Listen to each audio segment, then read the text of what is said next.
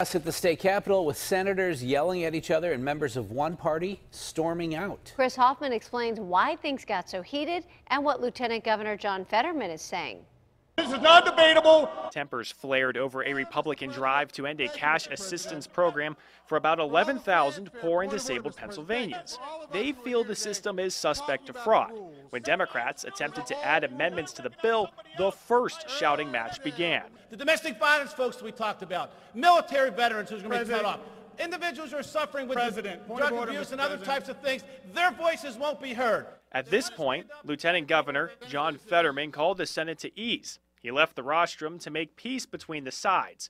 This is when the Lieutenant Governor says Republicans took the nuclear option as the Senate President pro tempore, Joe Scarnati, took the rostrum and shut down any possible changes to the bill. I don't believe that it was appropriate to invoke the nuclear option so quickly, but at the end of the day, I wanted to maintain civility and decorum through this process. Republicans claim the Lieutenant Governor left during a vote, which goes against Senate rules. We just don't stop in the middle of wherever we want to, in the middle of the interstate, and say, geez, I think I'm going to get out of the car and clean my windshield now. This is when Democrats left the floor. When they returned, round two of shouting began, during Senator Katie Muth's reading of a statement from someone who uses the program. Mr. President, you have to follow the rules. No income means no way to survive. Step down General from the dais, assistance Mr. President. is the only money I Step have to down, buy you're not gonna follow deodorant the and rules. toothpaste. Republican Senate Majority Leader Jake Corman demanding the Lieutenant Governor follow Senate rules. Your job is to enforce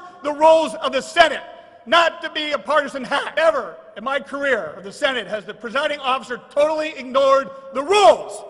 The rules that we all voted on unanimously. By the end of the day, the Lieutenant Governor handed over control of running the chamber to Senator Scarnati. It's democracy in action. It's two sides debating an issue, and sometimes things get heated. Some things escalate that they didn't need to. The bill ending the assistant program would pass the Senate. Chris Hoffman, KDKA News. Mr. President, please.